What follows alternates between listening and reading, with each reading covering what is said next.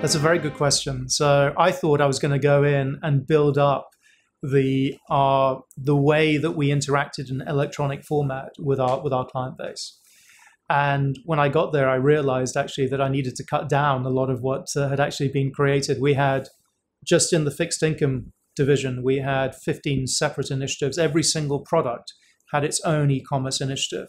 So every single product, because it was, e-commerce and the internet was the sexy thing, and everyone wanted to own a bit of it. So the guys in FX were busy building their e-commerce platforms, and the guys in money markets were building their own e-commerce platforms, and swaps and commodities and futures and credit, and every single part of the business was building its own little e-commerce initiative. And it was a mess. It was a total zoo. And so what we did actually is we tried to rationalize all of those different initiatives into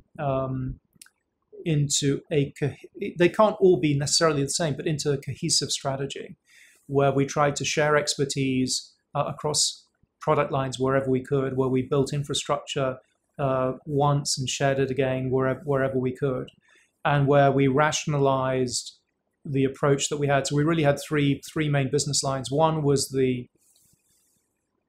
bank's own initiatives with respect to selling, effectively pushing content or product to its client, its institutional client base for the most part.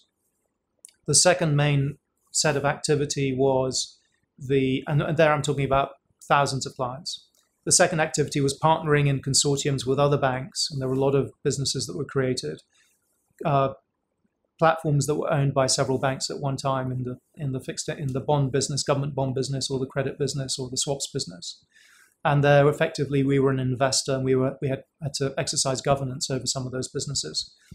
And then the third activity is what we would call the B2B business. So it was our direct interaction with either large clients or large networks, where we were able to provide liquidity electronically to a large network of clients. So we had to rationalize it into these three business lines, try to do the right thing in each, and then where it came to the bank's own initiatives, try to have some kind of cohesive and a strategy around what we were doing.